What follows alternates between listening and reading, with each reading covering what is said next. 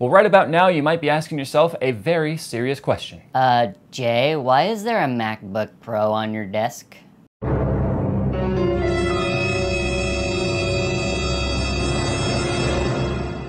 Well, I'm glad you asked. I have just converted to Apple, and 10,000 of you just unsubscribed. Stop it. Stop it.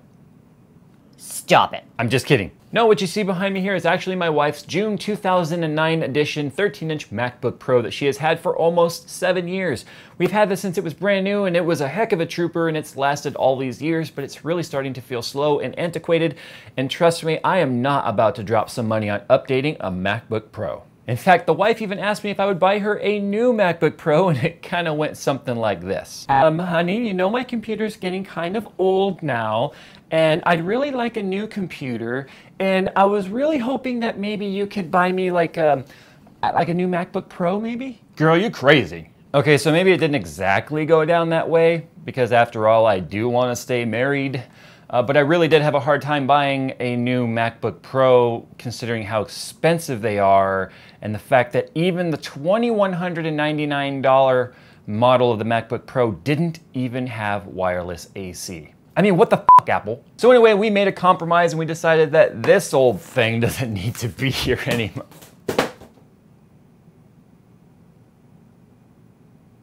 It really fell. It really just fell out of the chair I threw it in. The DX Racer like literally took it and threw it back on the floor. I am not even kidding. Like I had the DX Racer set up over there. I'm like, oh, I'll toss this, it'd be kind of funny. It bounced off the DX Racer and back onto the floor. I sure hope she doesn't watch this video. Well, nothing's shaking and the screen didn't break. Okay then, moving on.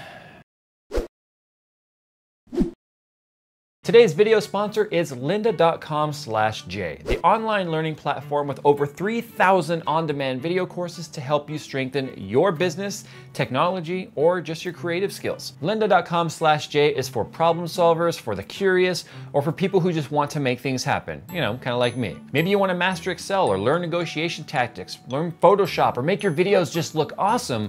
Go to lynda.com/Jay and feed your curious mind. Some of the courses I recommend are videography, IT and hardware, or even video editing. With a lynda.com membership, you can watch and learn from top experts from around the world who are passionate about teaching. Courses are structured so you can watch them from start to finish or consume them in smaller bite-sized pieces if that's more your style. Take notes as you go and refer to them later and become an expert on the subjects that you want to learn more about. Your lynda.com membership will give you unlimited access to training on hundreds of topics, all for one flat fee. So whether you're looking to become an expert, you're really passionate about a hobby, or you just want to learn something new because you're a knowledge sponge, then head on over to lynda.com/Jay now and sign up for your free 10-day trial.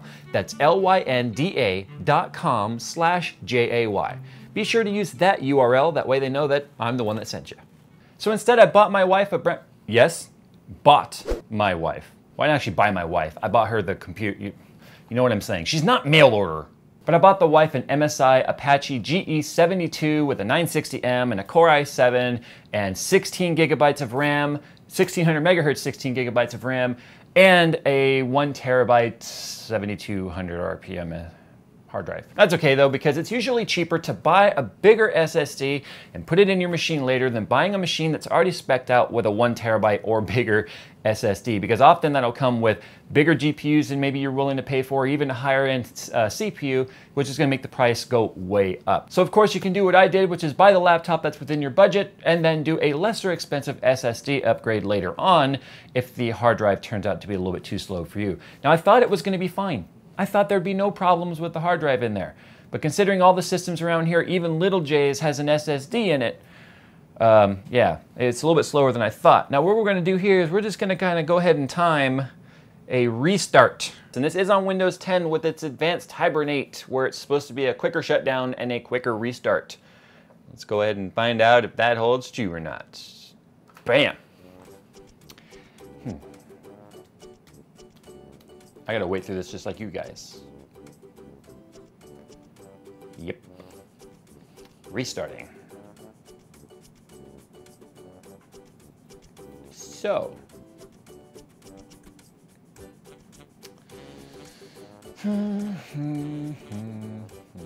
Splash screen's a good sign. A little BIOS splash screen. Windows booting logo thingy.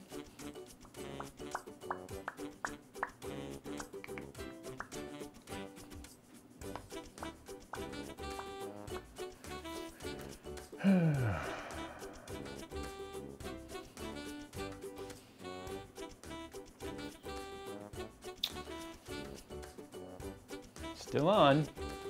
Screen just turns black, as you can see. And there's nothing on this laptop. The only thing that's been installed on this laptop is Minecraft. She plays Minecraft. Oh, look. Now we got a Windows image. What is it about notebook hard drives that makes them so much slower? I know the platter's smaller, but you would think if the platter was smaller, then there would be lesser search area, right? You think you could find something faster because it's not as big of a platter. I'll be honest, I'm not really an expert on the way the platters work on HDDs or hard disk drives. I don't know what makes the smaller ones so much slower than the bigger ones. Still spinning at the same RPM, same amount of cache. That was painful. So let's go ahead and do this. Let's take this 960 gigabyte Savage upgrade kit. Let's put it in the machine. Let's see how much faster it actually gets. Now, one thing you've got to keep in mind is that this could void your warranty. This laptop does not have the quick access panels like found on the bottom of my Asus here. This massive, oh, there goes the SSD. This massive laptop here does have access panels that pop off without the need of, well, one screw right there. But there's no warranty sticker on there saying warranty void if removed. Unfortunately, the MSI does have one of those stickers, but that's okay because warranties are for poor people. Don't get mad at me. I'm not the one that came up with that saying. It's actually Barnacle. Go get mad at him, tweet him and tell him, hey, I find that poor people comment very offensive to poor people and rich people alike. All right, enough. Let's go ahead and upgrade this bitch.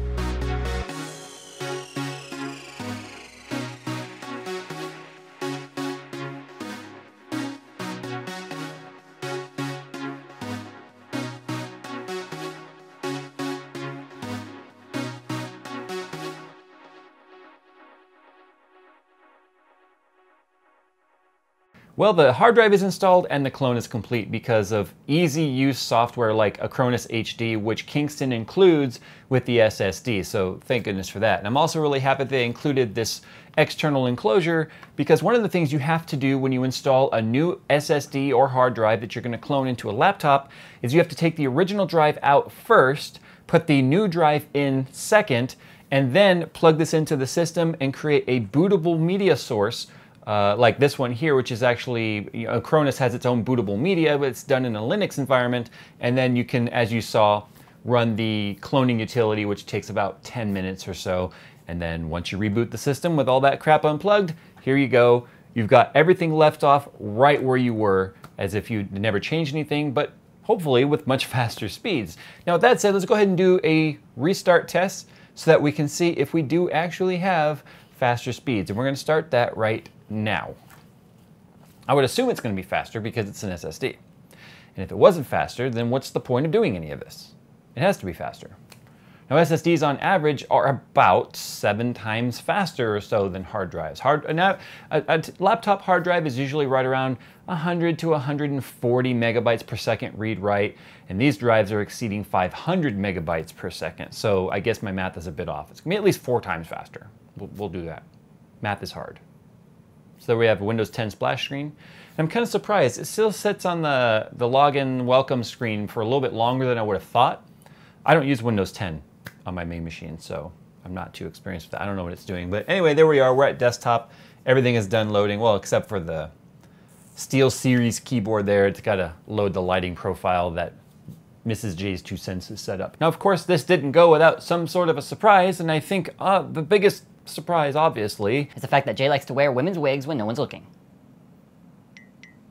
Now, because the Savage upgrade kit comes with this external enclosure, you can take your old hard drive and put it in here, which you have to do during the upgrade process using Acronis anyway.